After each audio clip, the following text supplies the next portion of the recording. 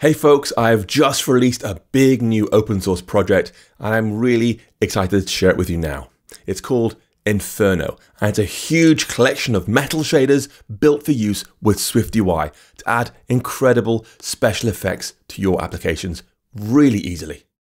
The whole thing is open source on GitHub right now at this repository, github.com/2straws/inferno. And this thing is big because yes, you can just grab all the shaders and start using them straight away. That's fine. But it's also documented extensively. So you understand exactly how shaders work, how they're built, and how to write your own in the future. Here is the README, for example. You can just scroll through and see it explains how to use it in your project, what are shaders, how they're written, how do you send values to them, how do you read the code for these things, and then walks you through all the shaders and all the transition shaders included in Inferno with example code for every one, also explaining what every parameter does. It also comes with a large built-in sample project, a sandbox thing here. I've got it running down here, in fact, where you can go through all the shaders interactively and see exactly what they do. For example, a simple one up here is the checkerboard shader. It asks you to choose a replacement color. For example, I might say I use black for the checks, and then I'll make the value smaller to get a sort of finer grain checkerboard, or bigger to get a really coarse checkerboard. Or I could try show me an emboss shader. Again, you can interactively see exactly what it does across various different things. I could say, show me a circle wave effect with an emoji cutout or a symbol cutout, and see again exactly how that shader looks in practice. And there are stacks of these. Here's water, for example, blending images in interesting sort of water effect kind of ways. Or there's a color plane. So it's a touch effect where you've got to touch the image to interact with the effect somehow. So here, it basically pulls apart the red, green, and blue different components for a color. And it's nice sort of like a old school 3D glitch effect going on here. Or we have a simple loop, which lets you zoom in iOS style one particular part of the image. Here, my lovely dog face, and then change the size of the thing. Or you can get a warping loop where it creates sort of a bulging glass ball effect like that. Again, customizable on the size. You can choose how big the effect should be. There's a bunch of transitions, and again, fully previewable. Here, for example, a circle wave transition. You can see exactly what it's doing from A to B or back from B to A again. There's a cross warp here, like this. Again, see exactly what it's doing. There's diamond wave, there's pixelate here. There's radial, there's swirl, there's wind. There are just so many of these things to work through and try out. Again, all interactively. Plus a couple of generation ones too. For example, here is light grid, which creates a series of moving lights across your shape like this. Again, depending on what you want to choose. Or there's sine bow, which creates a sort of spinning, undulating Mario Kart rainbow road style effect. Again, generating dynamically with your cutout right there. Anyway, that's the sandbox app there.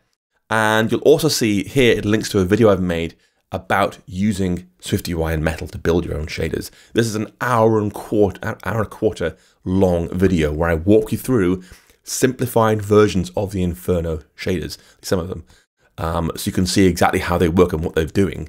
So again, I recommend you watch that. It's over here on YouTube. I'll put a link again in the links below. I'll try and put it on screen perhaps. Look in the links below in the description to find out more information. That video is very much worth watching. It's long but good. It walks you through, I think, 10 different shaders, bit by bit by bit, building your knowledge slowly.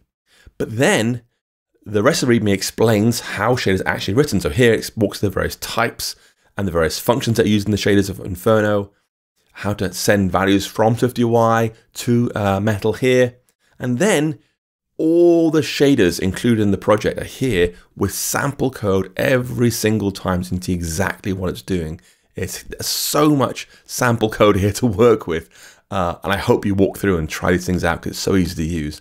And better of all, I think, and best of all, is that once you've read all that, if you really want to know what's going on, the Metal shaders themselves over in Xcode are comprehensively documented. So everyone has a one-line description of what it actually does. This is the sine bow, sort of Mario Kart Rainbow Road thing.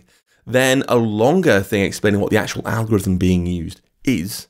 Then a breakdown of all the parameters being used, and then a line-by-line breakdown of what every part of the shader does. Like a transliteration into English of what this line of code is trying to do, so you understand really clearly how the shader works piece by piece by piece. And here's like the simple loop effect, the non-warping one. Again, it's all explained thoroughly, line by line breakdown. Or here's the, let's do circle wave transition. Again, line by line breakdown, so you can see exactly what the thing does. So it's called Inferno. Tons of metal shaders to use in your projects to add special effects, a bit of surprise, a bit of delight using metal. It's blazingly fast, extraordinarily fast, which is great. Open source, use it today. All you gotta do is take these metal shaders, copy it into your project, and if you want to use a transition, you want to copy the transitions file as well. This thing here adds a bunch of SwiftUI code to make the metal shaders easy to use for transitions. Go and use them today. They're great fun to work with, and I'd love to hear your feedback. Have you walked through the code? Can I make it better? Can I make it clearer? Do you have your own metal shaders you want to add? Let me know. I'd love to hear from you. The only request is please document them to the very best you can, like I've done here, so other folks can learn from them very well, and of course, release them under the open source license. I'm using MIT here, which means commercial, non-commercial, it's all good. Please use these things to make some great apps. Anyway, I'd love to hear what you think, folks. Take care.